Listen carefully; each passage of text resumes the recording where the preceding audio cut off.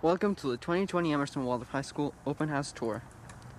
The high school is composed of these buildings and the surrounding areas. This right here is the Brown Wing, which was named in honor of C.W. Brown. This is the new building, which is where we will start our tour. Here in the new building, we have 3 rooms. We have this multi-use room, which most of our rooms are like this, with a few exceptions. They are rooms that aren't dedicated to a particular teacher, subject, or class, and can be used by anyone for any class that needs it. The few exceptions to this are the art room and the lab, which we'll talk about further along in the tour. Next to this room, we have the Lamb Library. And, although it implies otherwise, it is also a multi-use room. The high school's library isn't in one room. It is spread across multiple rooms between the main building and the new building.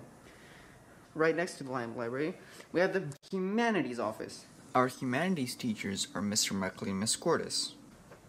Now, we move from the new building right across to the Brown Wing. The Brown Wing has many uses for several parts of our community. Our Eurythmy program is held in the Brown Wing, led by Miss Abbott. The Brown Wing is also a space for the community to hold adult classes from time to time, and we also hold high school assemblies there. And we also host guest speakers here. And last but definitely not least, the Brown Wing houses high school drama program. We have a lighting system set up on the ceiling of the Brown Wing that we use to provide special effects to the sophomore and senior plays each year. At the moment, we're not able to enter the Brown Wing due to it being the temporary 3rd grade classroom for COVID cohorts. Now we move on to the main building. As we enter, we will be able to see 2 offices. This is Ms. Nicholson's office, our high school coordinator. She is not here at the moment. Now we head into the Richards room, otherwise known as the art room. This room is most commonly used for art classes, but when there is no art class in session, this room acts as another multi-use room. Ms. Guinan is our head of the art department.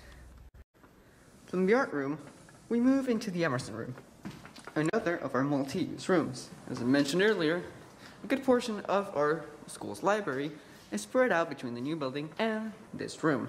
As you can see, we have most of our shelves here. At the moment, this room houses a lot of our physics equipment. Our math and physics teachers are Mr. Ford and Mr. Dicker. Now, from the Emerson room, we head out to the hallway, right across the art room to the lab here. The lab is divided into 2 sections. The classroom portion with desks and the white and black boards, and the actual lab section. Dr. Reyes is head of the science department. Now, we will exit the lab and continue the tour to show a little bit of what we have in the school grounds. As we exit the lab, to the right we have the entrance to some more teacher offices and the printer room. Now, we will head out through the back towards the Hinoki Theater. The Hinoki Theater, although located in the high school area, is mainly used by the lower and middle school for their plays. The Hinoki is designed to amplify the sound on stage so the whole audience is able to hear. The Hinoki was also recently remodeled. Now we head to the basketball court. While we're on our way there, I will talk a little bit about our language program. From 9th grade through to 11th grade, we have a Spanish course that builds upon itself, creating a deeper understanding of language as you progress through the high school.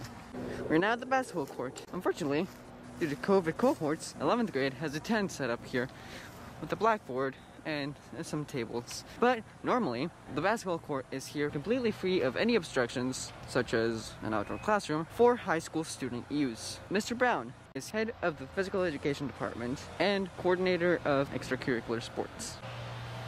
Now we head to our final destination on the tour. Our campus has 54 acres of land.